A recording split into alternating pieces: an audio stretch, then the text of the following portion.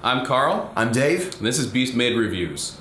Hey guys, Carl here from Beast Made Reviews. Now, it's a little bit of a running joke around my house that I have a lot of sunglasses.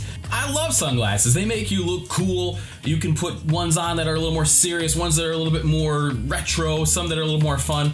And most of the time I would buy, Ray-Bans, $100 pair of glasses, and occasionally the pair of gas station sunglasses that you buy for 10 bucks and you don't care if they get scratched or dented, or if you lose them, you can leave them in the car.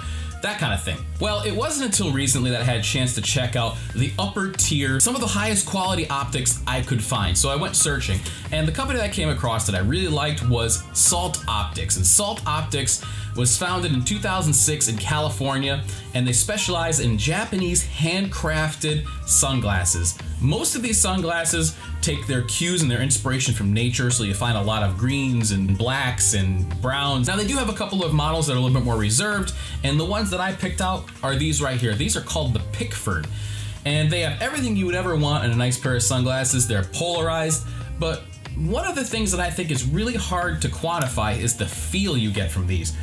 Whatever they're using for the frame material, for the lenses, as small as these sunglasses are, they have a nice weight to them. The kind of weight that when you hold it, you instantly know you're holding something that's very well made.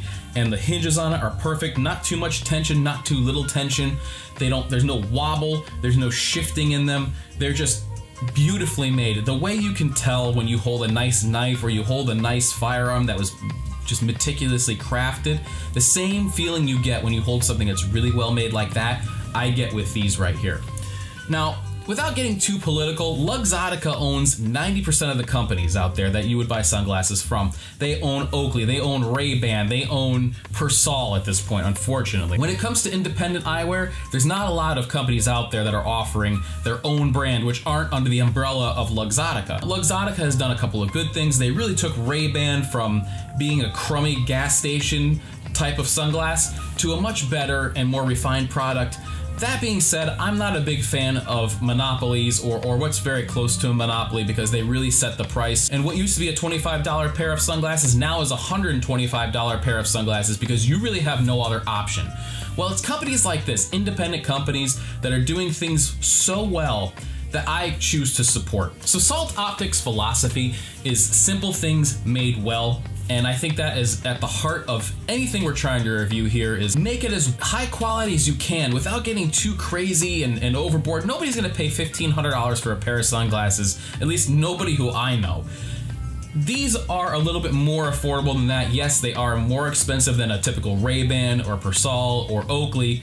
They are about $400, give or take. What you'll notice if you pick up a really nice pair of sunglasses is you will take care of them. You will keep them in the case. You will keep them safe from people sitting on them in your car. These aren't gonna be the ones that you're gonna take out on a jet ski or on a boat or any place that they could get lost. These are gonna be your nice pair of sunglasses. Just like if you buy a nice pair of shoes, you're gonna take care of them, you're gonna keep them stored where they should be stored, and you're gonna get the life out of that product.